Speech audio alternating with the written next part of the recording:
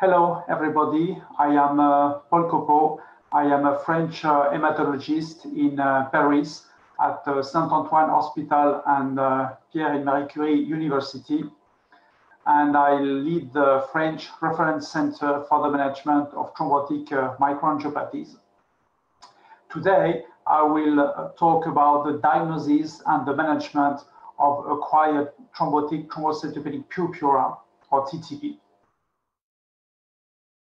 As a reminder, the pathophysiology of TTP is based on a severe deficiency in ADAMTS13, the enzyme that cleaves the large von Willebrand factor multimers into lower, less adhesive VWF multimers. And in TTP, there is a severe deficiency in ADAMTS13 related to, in most cases, antibodies directed against the enzyme, or more rarely, this deficiency results from biallelic mutations of the encoding gene. The severe ADAMTS13 deficiency leads to the accumulation in plasma of large VWF multimers that are hyperadhesive towards platelets. And this leads to the formation of microthrombi in the microcirculation of almost all organs. And in the absence of adaptive treatment, patients die in almost all cases. So on the basis of these statements regarding treatment, regarding pathophysiology, the treatment of TTP consists in replenishing ADAMTS13 levels to saturate the antibodies against ADAMTS13 and to cleave the large VWF multimers. And this is achieved by bringing to the patient large volumes of plasma through daily plasma exchange that allow bringing to the patient exogenous ADAMTS13. The second strategy is immunomodulation.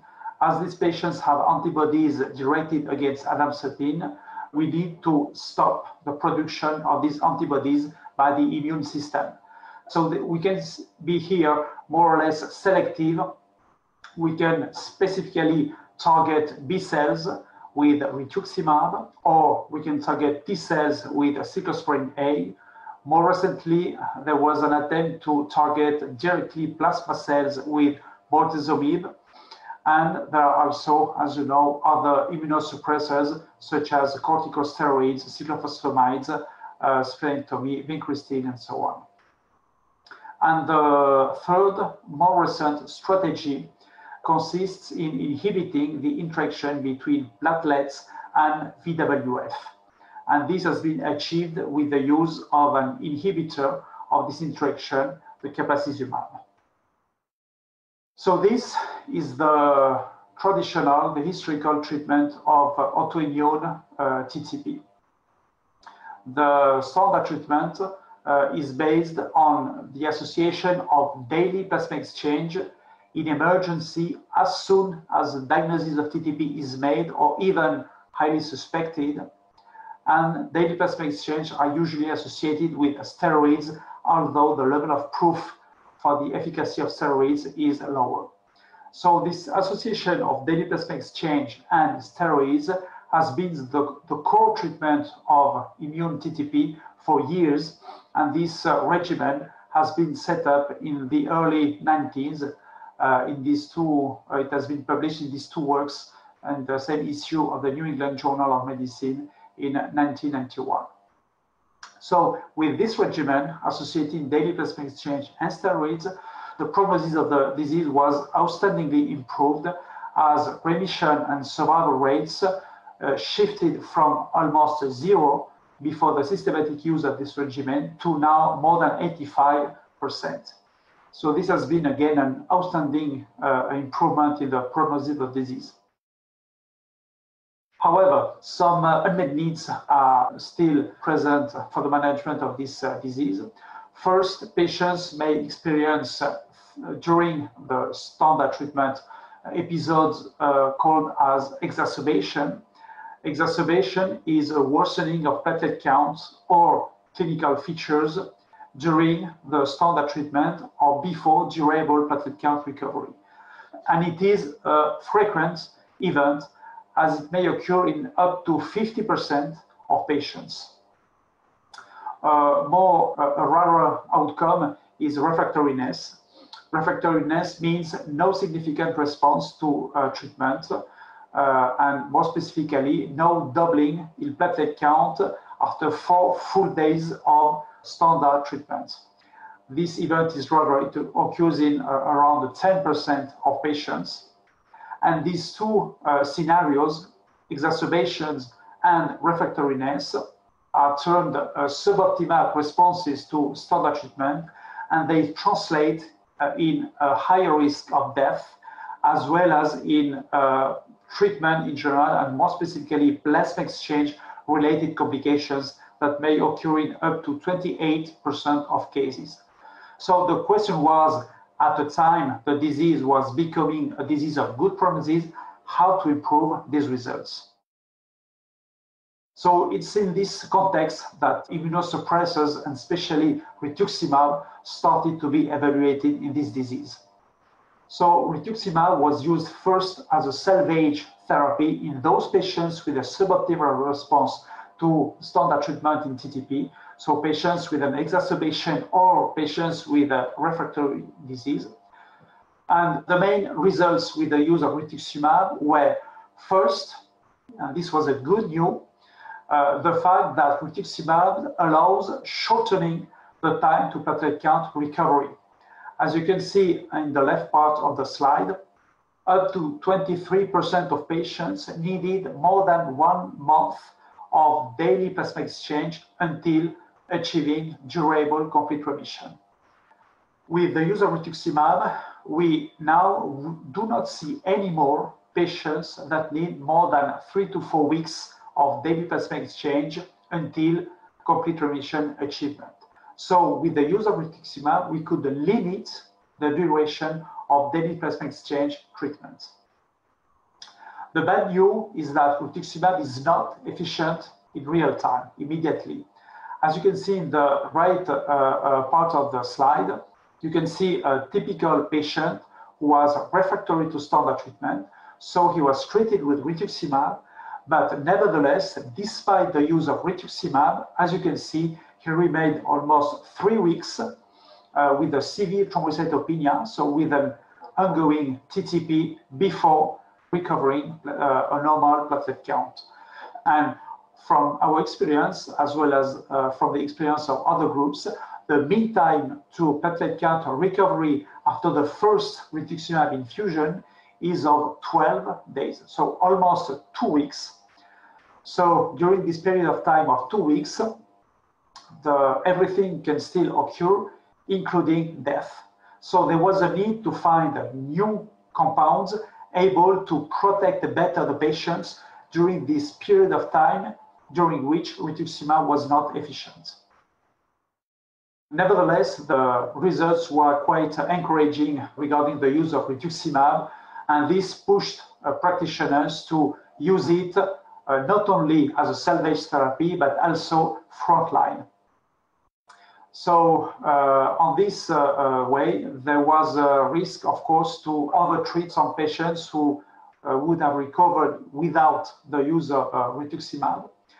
But however, an important point is that rituximab, made at the acute phase of the disease, is able to protect patients remarkably from 1 to 2 year relapses.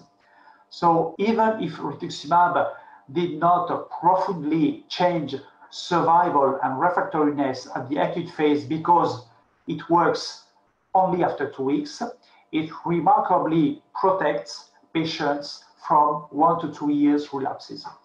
And from this observation, you can see here that those patients in pink here who received rituximab at the acute phase of the disease do not relapse during almost 2 years in this study. However, thereafter, if nothing is done, relapses may occur after this period of 2 years.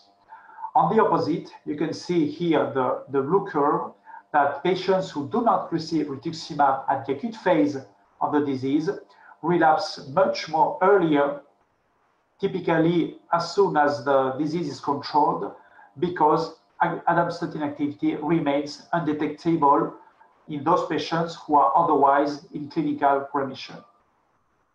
So now you have to keep in mind that after the acute phase of the disease, when patients have recovered clinically from the disease, 40% of them remain with an undetectable ADAMTS13 activity when rituximab is not used. Okay, and among these 40% of patients who remain with an undetectable ADAMTS13 activity, 40 other percent may relapse during the first year. So from this data, you can calculate the number of patients needed to treat to normalize ADAMTS13 activity. And this number is 1.5. So this means that you need to treat 15 patients at the acute phase of the disease with rituximab to be efficient in 10. So this means to normalize ADAMTS13 activity in 10. So this means that in the 5 remaining patients, rituximab is inefficient because there are some cases of refractoriness to rituximab, or rituximab is ineffective because patients would have normalized ADAMTS13 activity without rituximab. So 15 to be efficient in 10 is a quite good ratio when you consider the severity of a relapse in such a severe disease. Okay, so the trend nowadays is to suggest that rituximab should be used in these patients frontline in association to daily plasma exchange and steroids.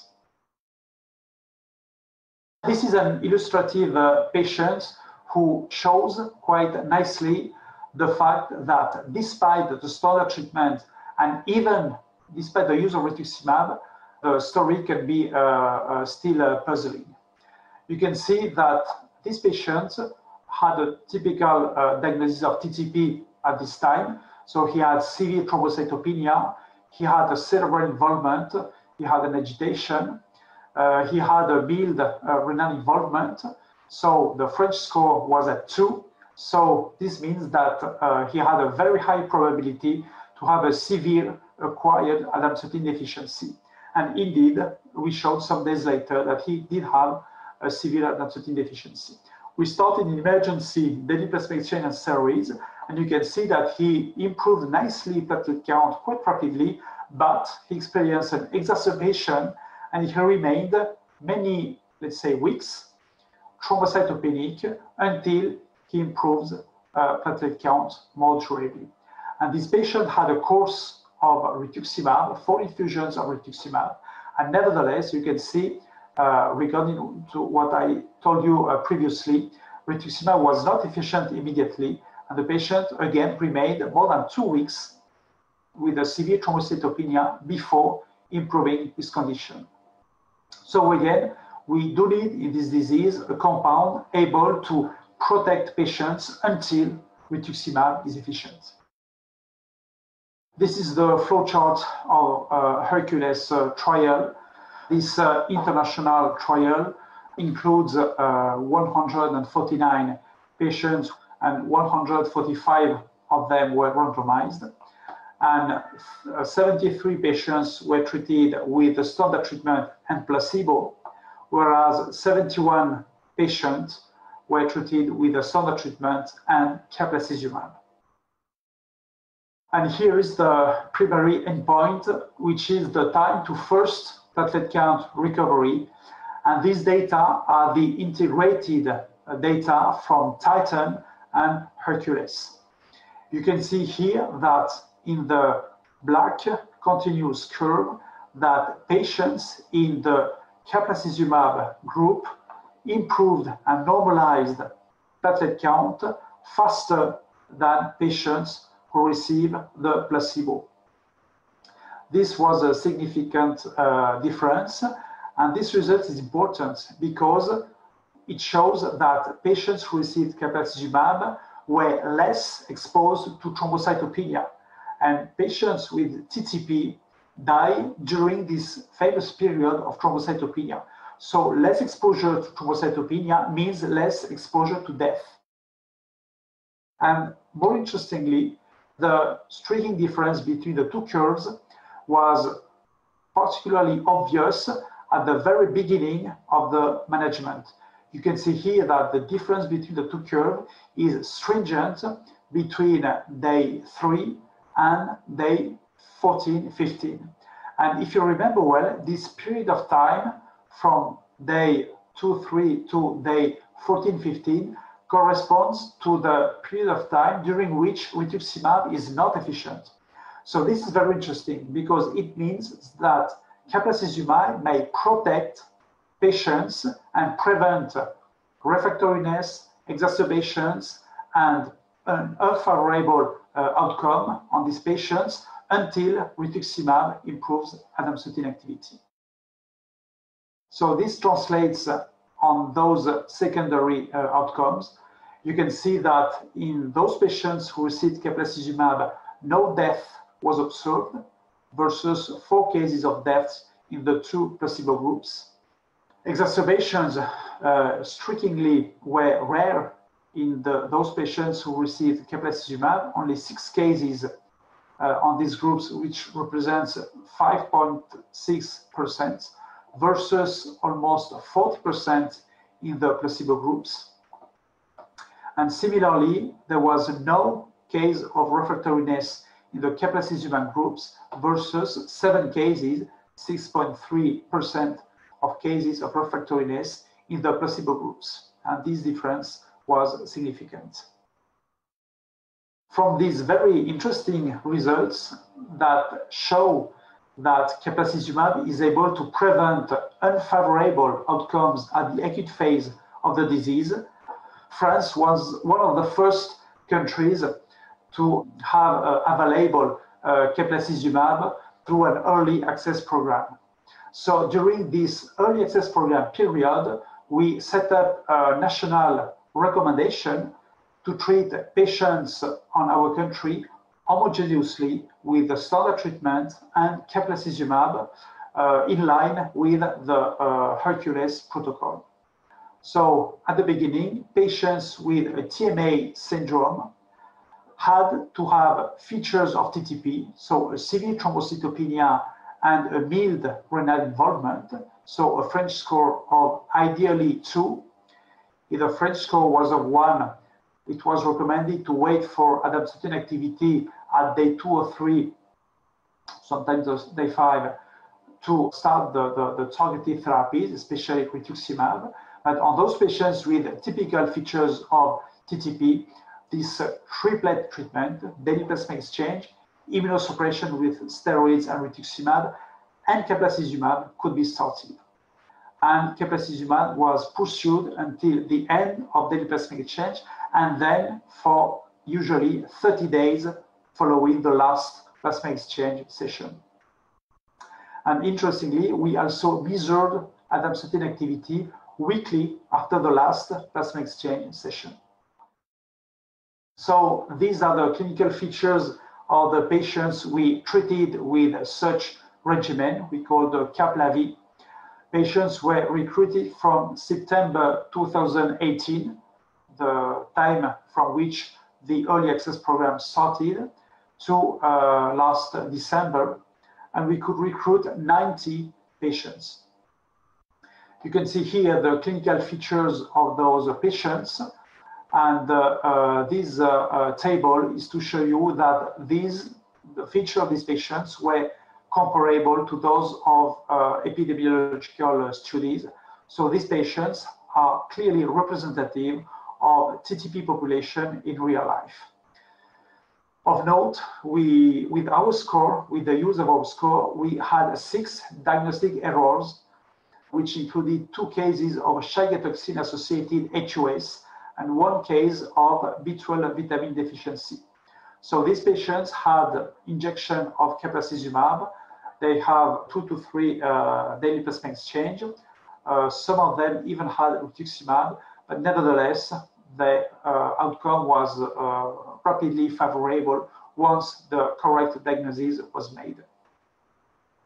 Of note as well, 12 other patients were treated with caplacizumab, but with a different regimen than this one, so they were not considered furthermore here. These are the other clinical features on admission of these patients. Patients had typically a B cytopenia. LDH level was clearly increased, about actually 9 times the upper normal value. Serum creatinine was, of course, mildly increased. All patients had antibody against the enzyme. And you can see here that almost all patients had steroids, all had rituximab, and most of the patients had rituximab frontline before day 5. So this means that the clinical score, the French score, was accurate to predict a severe Adam-13 deficiency. And in the end, quite a few number of patients had to wait by day 3 to 5 to have the final Adam-13 results. And this is the number of days of treatment with keplacizumab after the last plasma exchange session. And you can see that in patients which treated with a mean of 33 days with keplacizumab after the last plasma exchange session. So again, there was a good compliance from practitioners to the therapeutic regimen. So these are the outcomes of patients. Those patients treated with keplacizumab were compared to a historical cohort of 220 patients recruited from our registry between 2015 and 2018. Of course, the clinical features on presentation between the two groups were strictly comparable. And regarding the outcome, you can see that regarding the primary outcome, which was a composite of death and refractoriness, only 2 patients in the keplacizumab group experienced such outcome. So 1 patient died from TTP. This was a patient in the elderly, an 83-year-old woman who had a cardiac involvement of her TTP, no cerebral involvement. So she formally improved her condition, but on day 9 of the treatment, she experienced an exacerbation of the disease, and she suddenly died, probably from a pulmonary embolism, although no autopsy was made. The second patient had only a mild refractory disease, but actually this did not need to intensify the initial treatment. And with the continuation of daily plasma exchange, immunosuppression, and keplacizumab, in the end, he normalized his condition. So this was more than a refractory disease, a slow response to the treatments. Here, you can keep in mind that 12% of patients experience such primary outcome. And the difference is, of course, highly significant.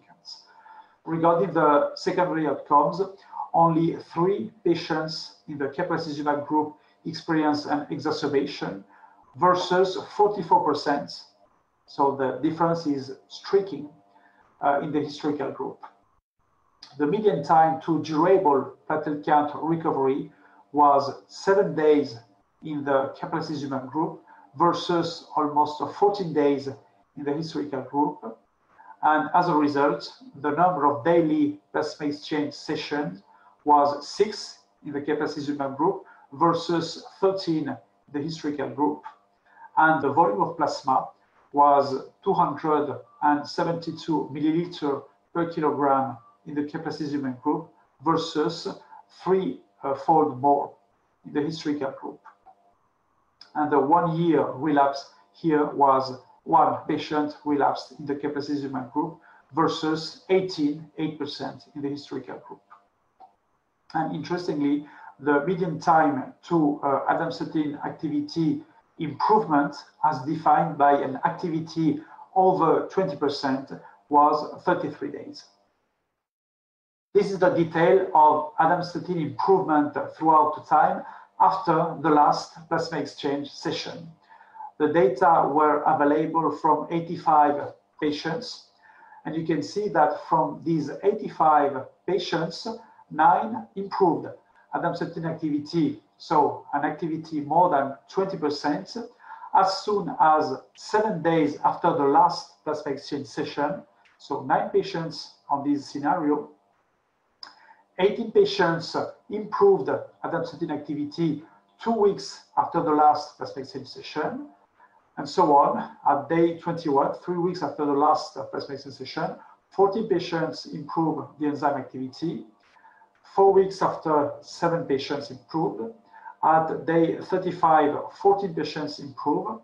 And some patients, the remaining patients, improve the enzyme activity later. And here, interestingly, 10 patients out of 85 improved ADAM13 activity after day 56.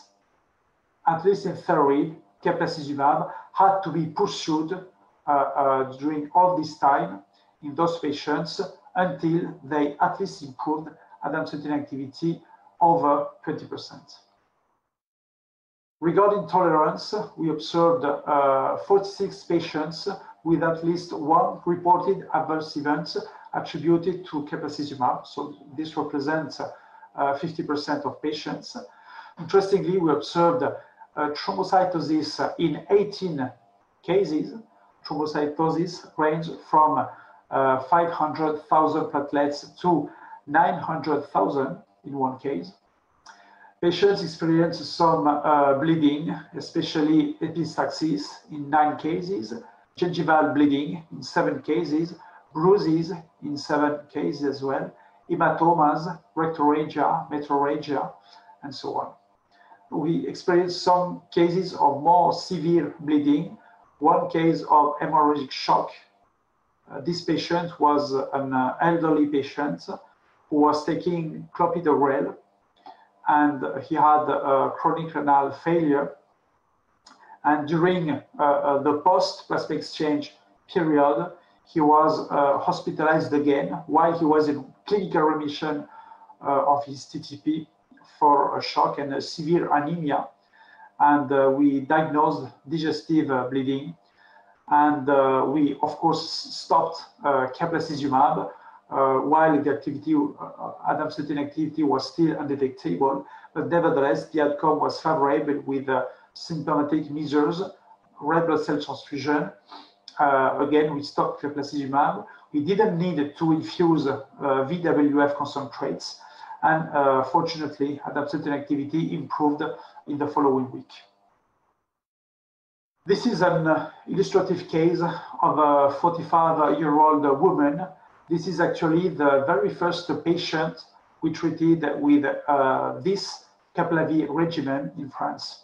So this woman was interesting and impressive for us because this woman had a typical form of TTP undiagnosis. The French score was of 2. So again, this means that thrombocytopenia was severe and renal involvement was mild. And this patient had a severe presentation of the disease because she had a CNS involvement and a heart involvement.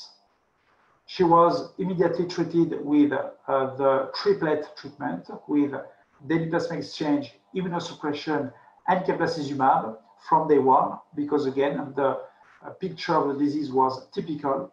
And as you can see in this slide, you can see that despite the severity of the disease, and this woman was typically exposed to exacerbations and refractoriness and even death, well, you can see that with this treatment, platelet count increased very rapidly and durably with no exacerbation at all, despite, again, the severity of the disease. And similarly, the LDH level dramatically decreased very rapidly after the first days of treatment, and LDH remained durably normal thereafter. ADAM13 activity improved quite rapidly at day 13 of the management. So this corresponds to 7 days after the last plasma exchange session. And 1 week later, ADAM13 activity was at 25%. So we took the freedom, let's say, to stop caplacizumab because we considered that 27% of ADAM13 activity was protective enough to avoid further features of TTP. And now this patient, after now it is exactly 2 years of follow-up, she's alive and well. As a conclusion of our experience in the use of caplacizumab, we confirmed in our Caplavir study the data from the Hercules trial. since we observed very few severe outcomes, including death and refractoriness. We had very few exacerbations, only 4%, and they were minor. We did not need to intensify the treatment versus usually 40–50%. And we observed a fast and sustained response to treatment with a substantial decrease in the number of plasma exchange and plasma volumes by 2 to 3-fold. We had some adverse events in regard with the mechanism of action of the drug, as this drug provides von Willebrand disease of type 2M. And we emphasize from our results that we should be cautious with the use of caplacizumab in the elderly, especially those patients who are frail and polymedicated. And this is an underestimated aspect from clinical trials. So in other words, this needs to be more accurately addressed in the future. It's likely that caplacizumab is a bit more difficult to use in the elderly population. The compliance of practitioners to caplamine regimen was good, which should allow now a rapid and efficient analysis of real-life data to increase our experience on the use of this compound. And now the perspectives from these works are to develop a more personalized treatment with caplacizumab. So the question is, could caplacizumab be stopped as soon as adamantine activity is over 20%? So, as you have seen, for many patients between day 14 and day 35. So, in other words, it may be useless to propose a flat duration of treatment of 30 days. And it's likely that this duration of treatment of caplacizumab after the last plasma exchange session could depend on adamantine activity measured weekly. So this would allow to spare some substantial injections of caplacizumab. So regarding the forthcoming challenges and perspective, I would like first to share with you a last clinical experience. This is the story of a 45-year-old woman who was less lucky than the previous one. This patient experienced some digestive troubles. One day in the evening, she had nausea with epigastric pain following a meal of mussels the day before. And the day after, she started to have vomiting and an episode of hematemesis. She had jaundice as well, so she rapidly consulted her GP. And on February 17 in the morning, so 2 days after the first manifestations, an abdominal ultrasound sonography was normal, but blood cell count disclosed a severe thrombocytopenia and an anemia. She was immediately referred by her general practitioner to the local hospital in emergency. The thrombocytopenia was confirmed, and given the severity of the thrombocytopenia and given the absence of, let's say, organ failure, the diagnosis of autoimmune thrombocytopenia was retained. So the patient was treated with steroids. She was quite reassured about the prognosis of her condition. And some hours later in the night, at 4 a.m., the biologist phoned to the clinicians and said them, "Be careful, I can see some schistocytes in the blood smear. Consider revisiting the diagnosis for the diagnosis of TTP." And the answer of the clinicians was, there's no organ involvement, no organ failure, only cytopenias. So we believe the diagnosis of autoimmune cytopenia is the good one. Unfortunately, some hours later, at the early morning, the patient presented a sudden death by cardiorespiratory arrest. And we could find an aliquot of serum that had been sampled at the arrival of the patient at the emergency department. And we measured adamantine activity, which was undetectable with a high titer of antibodies directed against the enzyme. So the diagnosis of autoimmune TTP was made, unfortunately, post-mortem. And I have to add that given the sudden death of this patient, actually there was an autopsy and the diagnosis of TTP was made on the autopsy post-mortem. So, as you can see, learning by experience can be painful, but it's still more painful not to learn from experience. And at this time, to make clinicians aware of TTP diagnosis remains one of the most important issues, because it is likely that a substantial number of TTP patients still die before diagnosis. Now we have the ability to treat patients very efficiently with efficient agents such as plasma exchange, immunosuppression, caplacizumab. We feel that there is less and less unfavorable conditions of the disease with such treatment. We may even imagine that we could reach almost zero death on this disease with the new regimens we start to use. But as long as the patient is not in the circle of the management, we cannot do anything for him, and this patient may die from the disease. So this is why it is mandatory to think much more about this disease than we do now. Last but not the least, this is a new hope we still have, the recombinant form of ADAMTS13. And this is a hope for us because we believe this agent could replace plasma exchange. So this recombinant protein was so far evaluated on a phase 1 study. And this phase 1 recruited 15 patients who were treated with a single infusion of such enzyme. So these 15 patients were split on 3 groups of 5 patients, and each of the 3 groups of 5 patients received a single infusion of a different dose of the recombinant protein. And the main results are that the recombinant protein is safe and well tolerated, as no serious adverse events were recorded, especially no immunogenicity was observed. The half-life of the recombinant protein is comparable to the half-life of the wild-type protein. And last, it was observed that those patients who had a mild thrombocytopenia and a mild increase in the LDH level improve these values after the injection of the recombinant protein. Now, I have to say that this recombinant protein was evaluated on those 15 patients who had a congenital form of TTP. Now, the enzyme is evaluated on patients with a congenital TTP on a phase 3 trial, as well as in patients with an autoimmune form of the disease in association with plasma exchange. So the results are expected in the following years. And of course, the hope is to again replace plasma and plasma exchange with this enzyme.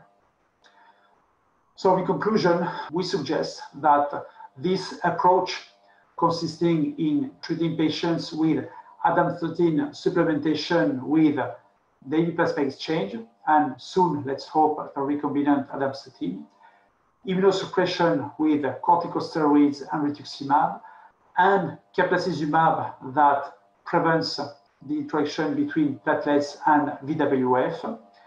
This regimen, by addressing the 3 aspects of the pathophysiology of the disease, should substantially improve the prognosis of autoimmune TTP. So now we are, as you have seen, moving toward more precision medicine to improve TTP prognosis. So again, death rate of acute TTP actually scarcely changed for more than 20 years because, again, rituximab cannot be efficient in real time.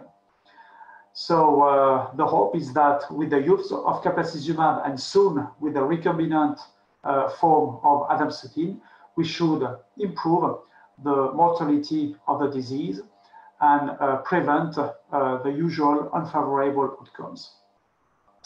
Very interestingly, these new therapies, caplacizumab, the recombinant form of ADAMTS13, and the targeted therapies regarding immunosuppression, such as rituximab, the new therapies were derived from a better understanding of TTP pathophysiology, reflecting a shift from empiricism to targeted therapies. So TTP is therefore entering a new area of diagnostic and personalized medicine. And this is to thank all my colleagues who work with me daily on this topic in France and throughout the world. Thank you for your attention.